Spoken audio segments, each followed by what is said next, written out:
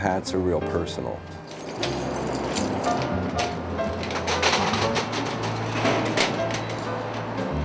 You know, you can't just get one and it's going to work for everybody. We got to have a lot of different ones to choose from.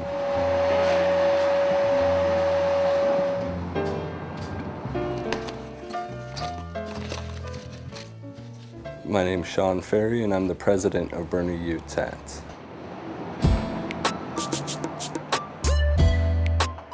So your head's right here, so there's like nothing above, you know, your head, which also makes them a little easier to get into, because if you're used to wearing caps, you know, you're not used to a lot of rise off the top. So this is a gateway hat. A lot of times, when they're first new to hats, they've got to try on a lot of different styles and find out what fits their personality. More of a fedora kind of shape? Oh, okay, okay. Yeah, we've got a couple of those. You know, we don't really go by any of the set rules that say, you know, if your face is this wide, you're supposed to wear this size of brim. The wider brim one is this one. This one was the one you liked the best. Okay. I'd rather hand you 4 different brim sizes, have you try it on, and see which one you like. Too Scottish. I mean, this one's going to be a little bit almost to the western side, or do you want something a little more on the dress side? I'm looking for get me some cowboy boots. You could try the Stetson version of the one you have on. This one has a 2-inch brim instead of a 1 7/8" brim, so it's not a huge difference, but it does have a little more on it. It's got a lot more to do with what they're using it for and what fits them. Does that fit a little better with I really like that. That one looks like a better fit. You don't get, you know, the gapping right there in front of the ears. We're real big on customer service and really helping people. Yeah.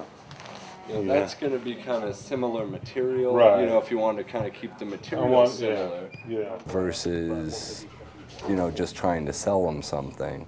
Well, that's another one of those things we've got all the time, though. I mean, if you're not trying to buy multiple hats in one trip, we always have these. It seems to be the one-stop shop, you know, for all things hat. We have a lot of inventory in the basement. Behind all these boxes, there's 10, 15,000 hats.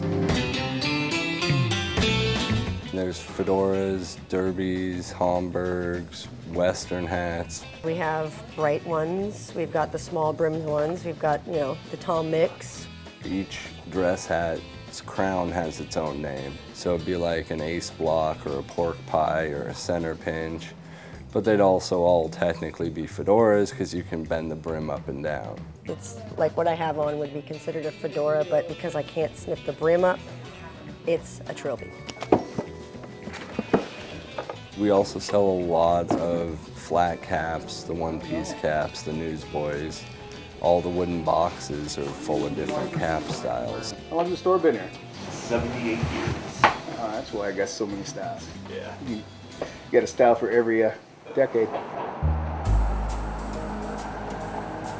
The store opened in 1934 by Byrnie Utz. He sold to his in-laws in the 60s. And then my dad worked for them since '75 and bought it in 1990. And I'm now getting ready to buy it from him. Byrnie Utz hats. It's the only job I've ever done. I'm doing good, Ed. How are you?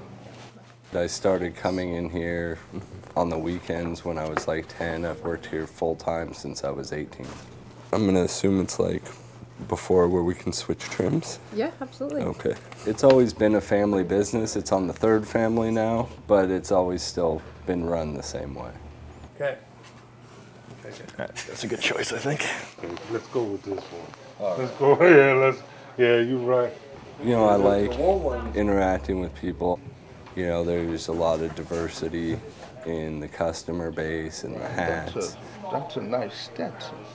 We offer, you know, a touch-up service for pretty much any hat. If I was picking a Stetson one to shape into a pork pie, would be this one because it's only got one crease, you know, to change. Right.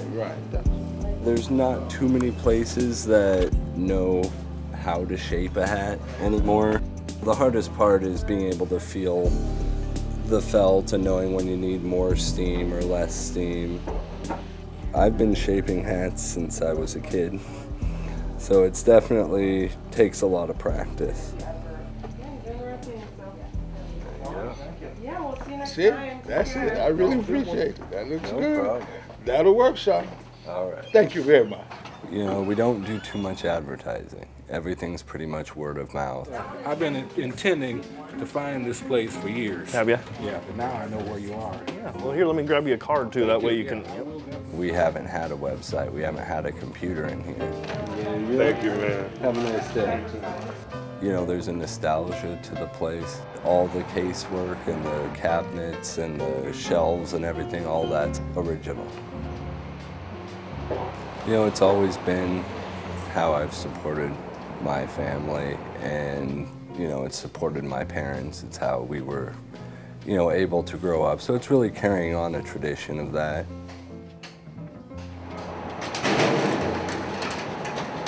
My son's 3, and hopefully I'll still have it when he's my age if he wants it.